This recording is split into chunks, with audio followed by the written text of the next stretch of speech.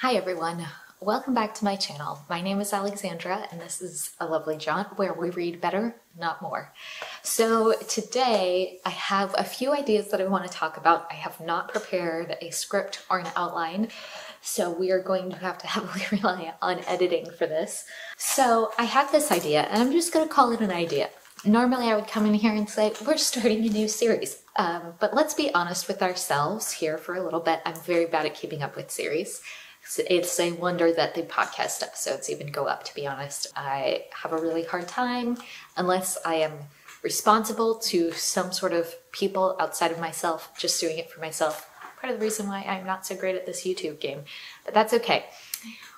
I had an idea that I think could be fun, and we'll see if we'll do it. This is casual criticism. If you follow me over on TikTok, which you totally should, I tend to be a little bit more consistent over there, you will know that I am working on reading all of the novels by Agatha Christie. Actually, it may have come up in our Agatha Christie episode as well, which I will link down below. And I am now getting to the end of Miss Marple. I'm in the second to last Miss Marple novel called Bertram's Hotel. The last one is Nemesis. I happen to have already read it because it was just one of the ones that I picked up at the bookstore. And I have been reflecting on Agatha Christie since our episode. I've also been reflecting on how the sort of classic mystery novel works, Miss Marple as a character, and I decided to sit down and do a classic Alexandra analytical video.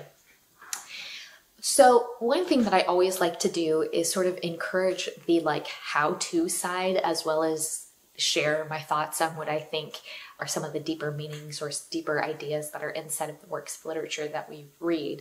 So a little insight into my process. I like to sit down and write out my own ideas first, and then I like to go do a little bit of research. If, like me, you don't have access to a university library, it is actually free to have a subscription to JSTOR with just a regular email, a non-university email, and they allow you to read 100 articles online every month. Unfortunately, JSTOR tends to have out-of-date articles, so they tend not to have the most recent research. But for me, for casual criticism, that is sufficient, I think, for our purposes.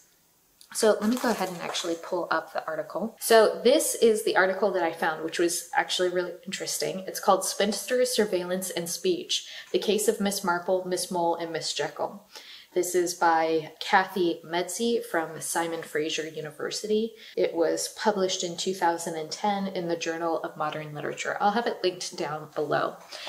So I really enjoyed this article. It's comparing works from multiple authors from the Golden Age, not just Agatha Christie, but it is talking about Miss Marple.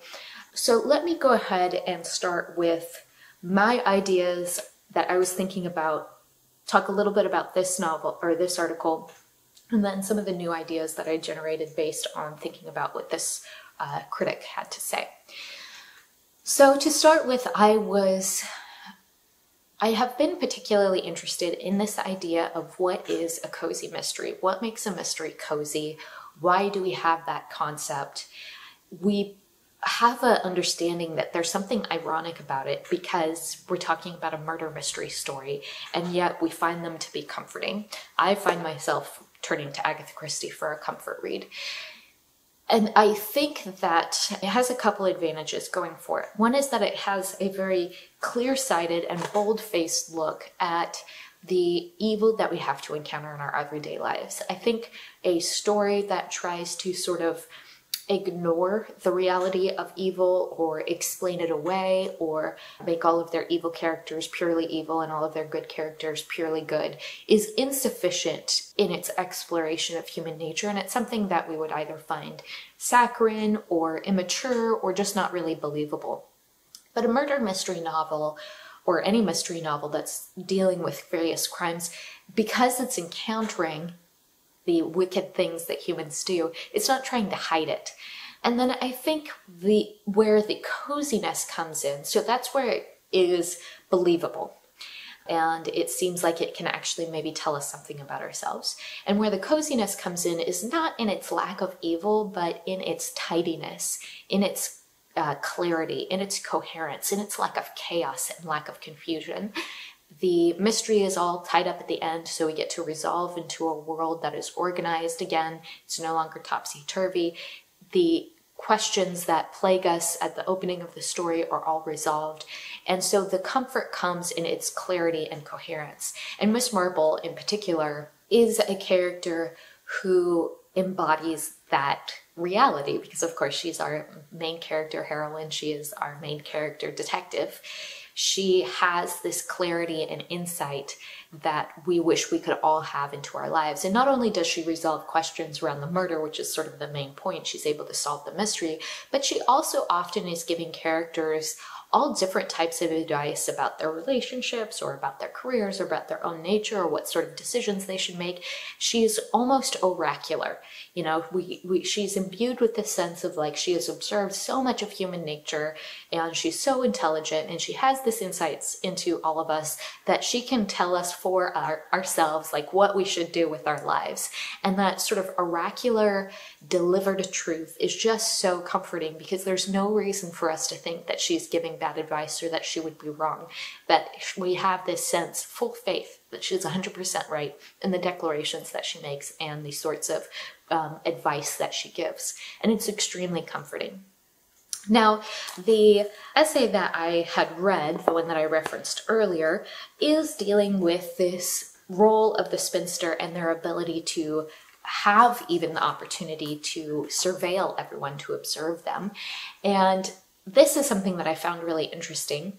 It references the essay by Freud called the Unheimlich, or the Uncanny. It's also available online. I'll see if I can also link that down below.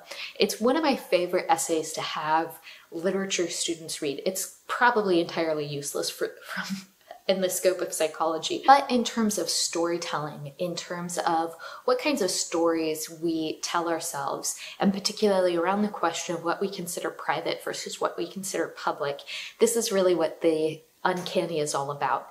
So fundamentally, if you kind of look at the spaces that we create, the interior spaces, say of homes or of cozy little villages, this will become relevant later, the sort of private sphere of our lives that would be secret or personal or things like that, they are obviously our most intimate spaces. And when they're our own, we are intimately familiar with them. They're absolutely familiar to us. But for an outsider, they're absolutely unfamiliar. And this is at the crux of the uncanny, which is this idea that the familiar and the unfamiliar, the canny and the uncanny overlap in ways that we find unexpected, and it gives us an uncomfortable feeling. This is also how the horror genre works, and particularly Gothic. So then I started thinking about the Gothic novel, and particularly Jane Eyre. And I really think that there's something to be said about the parallel roles that the spinster and the governess kind of play in the fabric of society in England from like, I don't know, the time when governesses were a thing up through like post-war Britain, right? And spinsters, like governesses, are women who were often from the sort of upper middle class, or at least Miss Marple is from the middle class, upper middle class.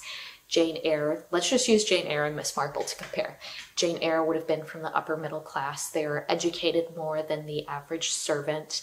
They operate in this sort of liminal space between the upper middle class and the upper class. They have the ability to sort of transition between these spaces. They have the ability to be conversant with people who are in a lower social class than them, but also in a higher social class than them. They are perfectly acceptable in society, but they're not really fully integrated into the family unit. They're these sort of extraneous female persons that like aren't quite settled in a particular rank or social position or relationship to other people in their sphere. And Jane Eyre, like Miss Marple, is welcomed into the personal and private spaces of other people. Miss Marple has a great ability to be welcome and comfortable in her little intimate village. She's able to have insight into what's going on in this quiet village life. Likewise, Jane is particularly well positioned to see what's happening in Thornfield Hall, to see the movements and to see the behaviors of all of the different people, to observe the relationships that are happening, to participate participate in the social events like dinner or when guests are over, but also she can be, you know, conversant with the servants and sort of move around the back of the house and that sort of thing because she is an employee. And it positions her perfectly to be able to observe things that maybe nobody else would have access to or have the ability to see. She's able to see that something is not quite right in the house, that there's movements in the house, that there's signs of other people or forces that are in this house that are unexpected or unaccounted for. In the same way, Miss Marple is able to have such an intimate view of the goings and comings of village life that she's able to see that something is not exactly as it should be. And this is where the uncanny comes in, both for the gothic or for the mystery, is that the thing that you think is most prosaic, that should be peaceful, that should be safe, that should be home, is in fact a place of danger, is in fact a place of mystery, is in fact a place where threats happen. I think one of the really big differences between what we see in the role of the governess versus the spinster is their resolution. So for Miss Marple, she never is integrated into marriage, but she does have to take a full back seat after she solved the mystery to, you know, she never really gets credit for it. Presumably the other detectives that she works with, and only a handful of detectives in England know that she's this master solver of mysteries. So she dissolves completely into the background. Her public role, she has no public role vis-a-vis her ability to be a solver of mysteries. And so that is completely handed off to the male detectives who are in the stories. And it's never really explored, but presumably, you know, they bring prosecution, they bring the case, the person, blah, blah, blah. Maybe news stories break, whatever. But that happens all sort of off screen or off page. Once Miss Marple has answered the question, that's it. That's the resolution. Miss Marple doesn't have to have a the articulation of herself as a solver of mysteries, unlike Sherlock Holmes, who becomes quite famous for it. She doesn't have that sort of public persona. It's all a private thing, which enables her to be very successful as her investigations, because her investigations revolve around her being sort of like this background person, the person that you wouldn't expect, the person you feel comfortable sharing things that you wouldn't normally say to, the person who could be sitting in the corner overhearing a conversation, or the person who could very comfortably and begin having conversations with you that seem like gossip, but really she's trying to find out more information, right? And so her discreet persona is part of her success. For Jane Eyre, she does get married, obviously, to Mr. Rochester at the end, and it does seem that for the governess novel, for all of the Bronte sisters at least, because those are the primary governess novels that I've read, they do get integrated into the family system that way. Either, unless you have a story about the poor governess who, you know, has faced misfortune and has gone down in society over time because she was not able to secure a position, because she's sort of in between classes, right? So she's not able to secure a position truly with the upper class where she can exit the labor or working class. So she's either going to slide down and maybe marry a servant or a driver or something like that, somebody who has to work for their career. So in the case of Jane Eyre, she gets married, she moves up into the higher social standing. And the interesting thing is that, of course, the governess, even though the governess and the spinster occupy similarly liminal spaces, they do not occupy the same role. And the role of the governess is really splitting across gender lines. She is both a teacher, which is a masculine role, and a caretaker, which is the feminine role. And we see that when Jane Eyre gets married to Mr. Rochester and she fully steps into the role of stepmother, obviously she maintains the role of caretaker, but she has to jettison the role of teacher. Adele is sent off to school. She can't really, it's not appropriate for her to be occupying that sort of dual gendered space anymore, or that dual gendered role anymore. And that's how they get integrated fully into sort of the fabric of society, if you will. So anyway, those were some of my thoughts on Miss Marple so far. both the role as a cozy mystery. Why is it cozy? And I think it does tie in with that fact, that reality of the unheimlich, right? It's that we're in our most intimate spaces, but we're tidying them up, resolving them completely. And then that oracular truth that she has is just so comforting. I think we all wish we had somebody who could come into our lives and kind of just be like, oh, I see what's going on here, and tell us to do this, this, this, and this, and then we can move on and our lives would be fixed. What a fantasy. And then thirdly, I think there's just something really interesting to be said in this conversation around the similar roles that the governess and the spinster play sort of in British society as sort of, you know, extra women that they can't quite put into wife, daughter, whatever roles. Yeah, it's either like mother-daughter role, like we have to kind of put you in one or the other. And so the anxiety around that and the desire to resolve that positionality within the broader social fabric. So those are my thoughts. That's casual criticism with me, and I hope you enjoyed this little short video for today. And until next time, my name is Alexandra, and I'm still a bibliophile.